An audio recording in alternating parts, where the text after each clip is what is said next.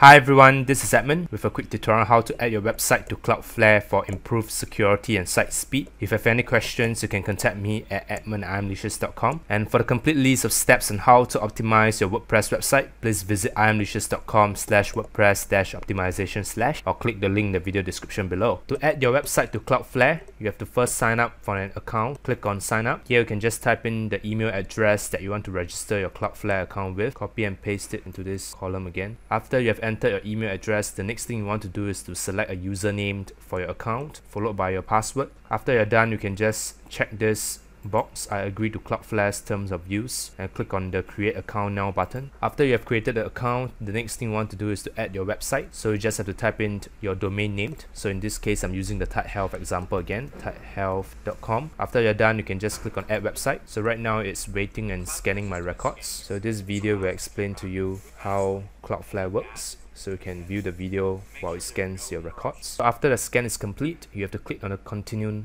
button. Now you will be required to configure your DNS records, so just leave it as it is. So after you're done, you can click on I've added all missing records. Continue. Here they'll ask you to select the plan that you want. I normally use the free plan. Click on OK. So the performance, I'll leave it as it is. The security, I'll leave it as medium. The automatic IPv6, I'll leave it as on. The smart errors, I'll leave it as on partial as well. Click on continue. So as I've hosted my domain with the tiger tag, there are 3 name servers here. So I have to delete one of the name server and then change the first 2 name servers to these 2 name servers that I have here. So since I've hosted my domain with Dynadot, which is another domain registrar that I've used, I'll log into my domain registrar account now and then look for the domain in question. So I'll scroll down and look for tidehealth.com. So the next thing I need to do is to change the name servers. I'll click on the name server details now. Here I'll remove all the name servers first and enter the first 2 name servers that I've gathered from the Cloudflare, which is the charles.ns.cloudflare.com. Copy it and then right click, paste it into name server 1, and the next one is the Jessica Cloudflare as well. Right click, copy it, paste it into the name server section, paste it in, and click on enter name servers. So I've successfully changed my name servers to the 2 name servers from Cloudflare. So after I'm done, I'll click on I've updated my name servers. Continue. So now it says that congratulations, you've completed the setup for tidehealth.com. That means I've added Cloudflare for my tidehealth.com successfully. So the next thing I'll do is go to settings, click on Cloudflare settings. For this automatic IPv6, I'll select full,